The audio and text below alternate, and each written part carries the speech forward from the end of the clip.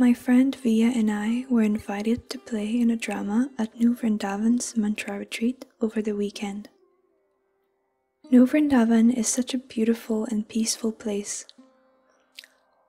There is a lot of land with plenty of nature, ponds, swans, peacocks, and temples. Having moved to Florida over the summer, I was quite surprised by the cold of West Virginia, but still very amazed by the beauty of the New Vrindavan community.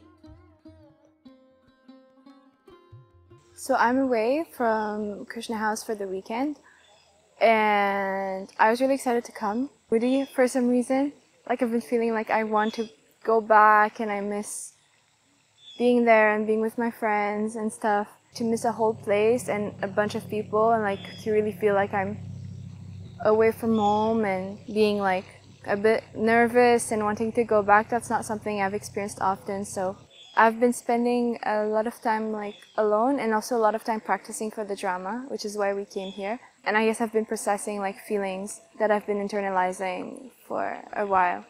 And I was walking around and I found this feather, a swan feather. They're not rare, like there's swans here, so like, you know, you can find them. But I came last year and the swans were there and I didn't find any feathers, so I'm really, I don't know, I like it. New Vrindavan's community has a Govinda restaurant where blessed spiritual vegetarian food is served. Frankly, I could not wait to have their burger and fries. I had been thinking about them since my last day. I got so excited when they came that I forgot to film them.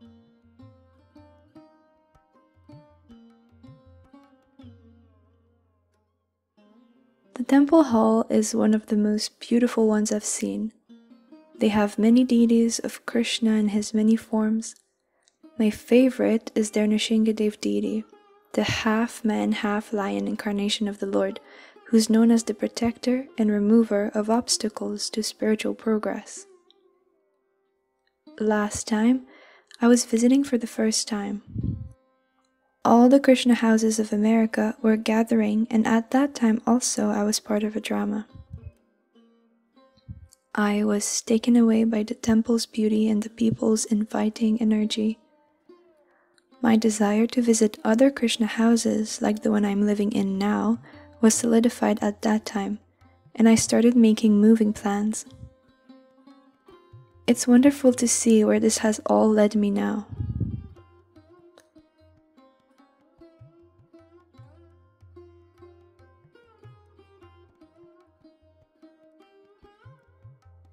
The last week has been quite challenging emotionally for me. I've been struggling with my self-worth and feeling pretty down. My routine got affected and it's been challenging to put myself back together. But slowly, things started coming back into place. I've been practicing expressing myself and my heart to mentors and friends calmly. Expressing myself hasn't been much of a problem throughout my life, but doing it with calmness and softness definitely has been something I struggle with. I do feel like there's been significant improvement with that. Lately, my words have been coming out much softer in periods of frustration or distress.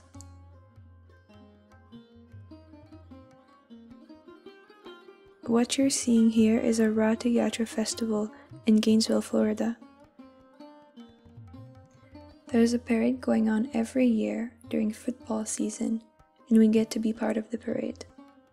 Jagannath, Baladev, and Subhadra are being pulled by the truck, and there are people dancing, singing, and playing instruments in front of it. Even that one day, my emotions were still jumbled up. But I really enjoyed participating in the parade.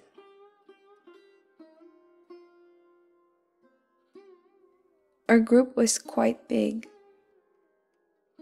To run from the deity's chariot to the front of the parade, where people were dancing, would take a good time. At some point, I got my camera down in the truck pulling the chariot, and my friend and I ran all the way to the front of the parade in our dresses to dance with everyone. It was so exciting.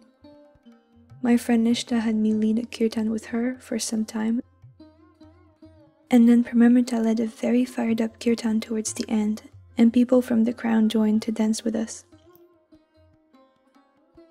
Seeing the receptivity of the crowd to our music, dance, and tradition felt so heartwarming.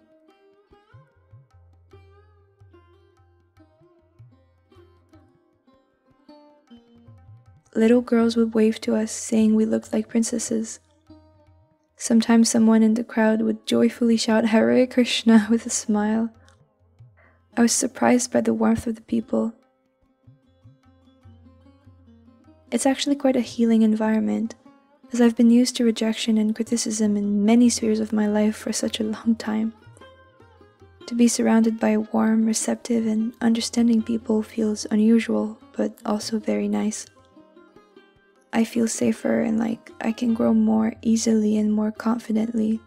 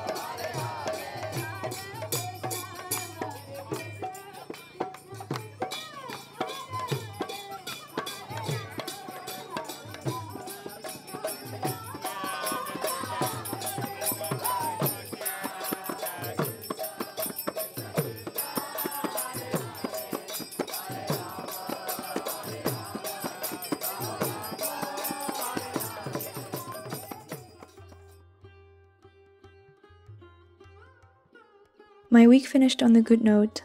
After a lot of crying, expressing my feelings and concerns to mentors and friends, and asking for guidance, some weight was taken off my chest, and I've been pleasantly surprised by people's reciprocation. It's such a nice feeling to feel heard and cared for. I can't appreciate it enough. Thank you. I love you.